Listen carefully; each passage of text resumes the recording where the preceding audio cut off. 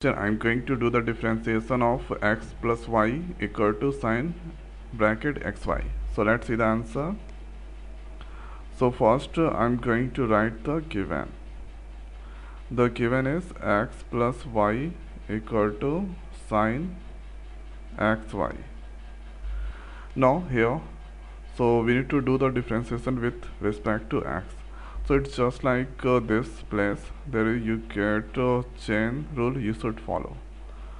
So here this is not like sine x into xy. This is like sine xy. So first we need to do the differentiation of this all. Next is the bracket part. Okay, so next is the bracket part. We need to do the differentiation. So let's do the differentiation. So dy by dx, here x plus y. Now d, so here sine there, sine x y divided by dx. So here differentiation of x, that is 1, and the differentiation of y dy by dx. So sine differentiation, that is cos xy. Now bracket part doing the differentiation. So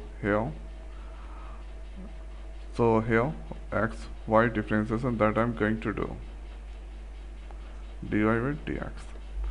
So here 1 plus dy by dx, there cos xy. Now differentiation of x.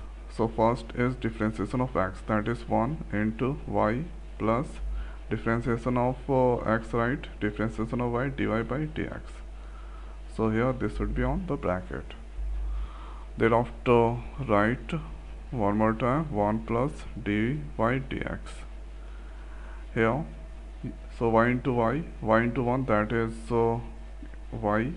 So this cos that multiply with y. So y cos xy.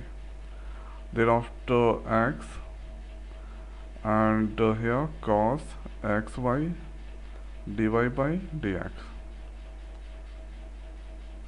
Now this dy by dx, so you should take the common. So here I'm going to move this dy by dx on the right side and this moving on the left side. So this is plus, so we can write 1 minus cos xy, and here x cos xy dy by dx, and this move on the right, so it becomes dy by dx. Now here we can write 1 minus y cos xy.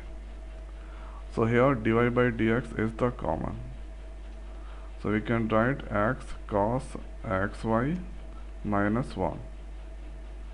Now we can write here, so this is on the multiplication, this will go on the division, y minus cos xy divided by x cos xy minus 1 equal to dy by dx. So this is our final answer of this question. So I did the differentiation with respect to x.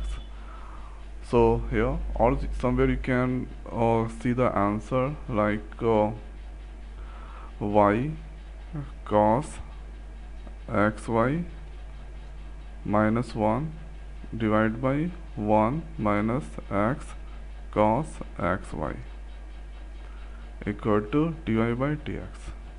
So both are same because in numerator denominator I taken the common minus. So if you take the minus common, so here that cancel, that's left y cos xy minus 1 divided by 1 minus x cos xy. So this is the way we are doing the differentiation of this question. So I hope guys this video is helpful for you. So now in this video it's over. So thanks for watching. See you next video. Thank you.